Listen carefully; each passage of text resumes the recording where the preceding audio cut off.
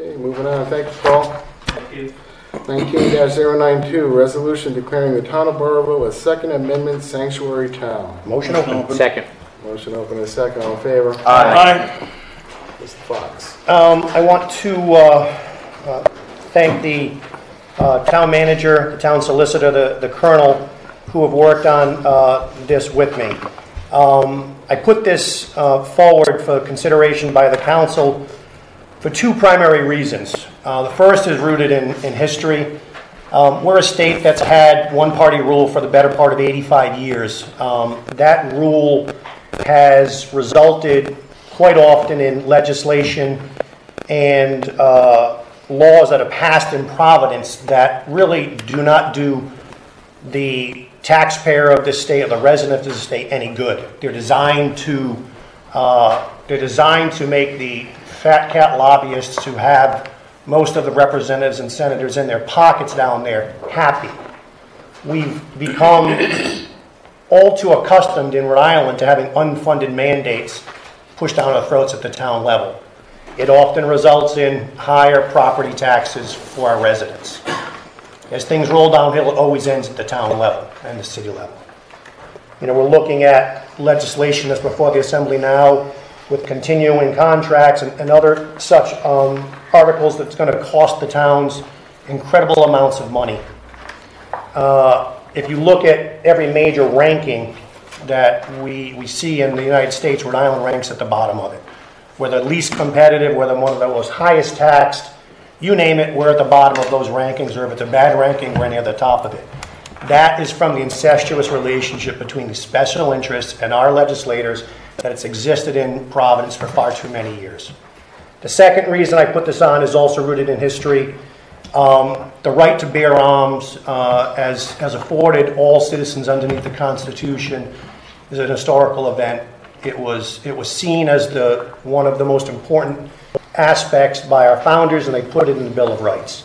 The state of Rhode Island adopted the same position when it adopted its Constitution and put it in the 22nd Amendment.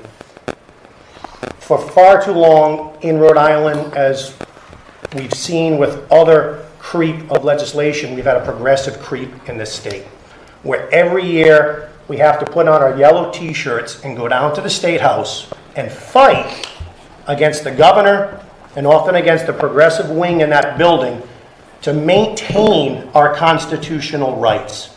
And I, for one, am tired of it. And I believe now is the time to begin pushing back. And it's with those 2 points in mind. Listen, I travel all over the world. I've done business in countries where one of the primary goals of the governments, their first goal is to disarm their population. Communist China, the former Soviet Union, current-day Russia, Turkmenistan, Pakistan. I've done business in a lot of them. I've traveled through them. I've seen firsthand what a government will do to disarm its population and the control that they wield over that population from that point forward. I would ask for your support on this resolution. I believe this is going to draw a line in the sand and tell Providence, not only are we going to defend our constitutional rights, but we're tired of unfunded mandates, and we're going to begin to fight back. Okay. Anybody else? Mr. Anderson. May I speak to my amendment to Please do. Don's initial thing I spent some time looking at, and I basically thought to myself, if somebody wants to seize this lightning rod issue and misconstrue what it is we're resolving, how might that happen? And it occurred to me that it might happen from someone who doesn't even understand the Rhode Island and the federal laws for gun purchases and ownership today. And I really want to put the accent on the law-abiding citizens of Burrillville. And note that the resolution is to protect and defend the law-abiding citizens' Second Amendment rights from being encroached upon. But it does absolutely nothing to impact those who have forfeited their Second Amendment right and are currently not legally entitled to firearms ownership or purchasing. And basically the wording in my added whereas comes out of the ATF 4473 form you have to fill out to purchase a firearm. And My hunch is those who would choose to misconstrue our resolution have never seen one of these or know that these prohibitions for gun purchases even exist. And so I just wanted to put the accent on the law-abiding part. I fully support that we should be defending the Second Amendment rights of the law-abiding citizens. That's the reasoning for the amendment that I proposed. Okay. Anybody else? John. Yes, sir. Thank you. I agree with everything that's been said here tonight. You know, I've looked at Councilor Anderson's amendment to Councilor Fox's resolution here. Everything looks good. My only concern actually is where Councilor Anderson added law-abiding people of the town of Burrillville.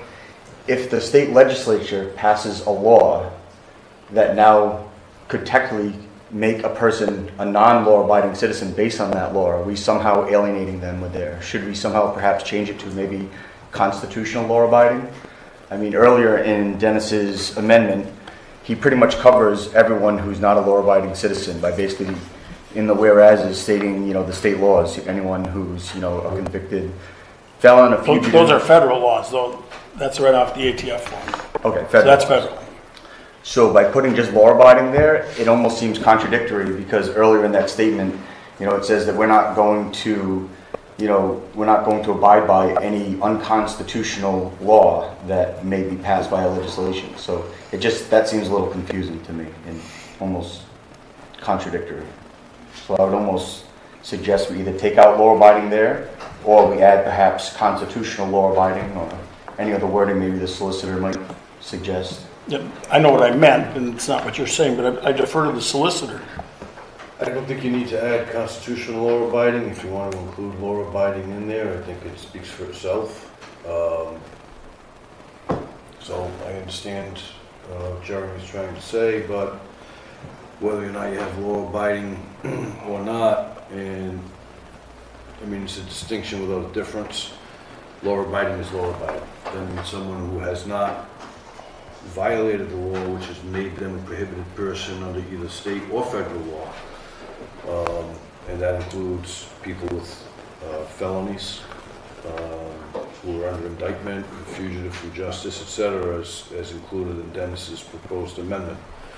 Whether you choose to include that portion of it or not, I think is I defer to the council. I certainly understand why Dennis wants to put this language in there, because it is these exceptions that make someone a prohibited person. So, but I don't think you need to add constitutional before law-abiding. So even if the state legislature passes a law that now what we're current law-abiding citizens may not be current law-abiding citizens, that doesn't cause a conflict there? For example, let's say they come out with some sort of a magazine cap. So your standard off-the-shelf Glock that maybe holds 13 rounds, and they pass a law that the current cap or the new cap can only be 10 mag rounds, or 10 round mags. So now you could potentially become a non-law-abiding citizen by being in possession of them. Possession of them, then you have to legally, unless the law is challenged and overturned, you have to surrender those magazines. Which ain't gonna happen by many Which people. is not going to happen. No. But Isn't that part of the reason for our resolution here tonight then, Councilor Fox? Yeah, look, I mean, I understand what you're saying. You know, this resolution, it goes to the unfunded mandate aspect as well. Because if they do pass a law that bans a particular capacity in a magazine, our resolution is stating that we do not agree with that pass. It's our constitutional right to carry that magazine, and therefore we're not going to fund the storage or the confiscation of such magazines in this town. I believe we are still law-abiding underneath the Constitution, despite what the state law may say. But it doesn't say constitutional law, it just says law-abiding. If the state legislature passes the law, you may no longer be law-abiding. If Councilman Anderson is okay with striking law-abiding, I'm okay with it as well. Yeah, I do not want it to work against us. Yeah, that's my only concern. Okay. Well, going back to almost constitutional, colonial times, most people don't own weapons and don't know how to shoot a weapon.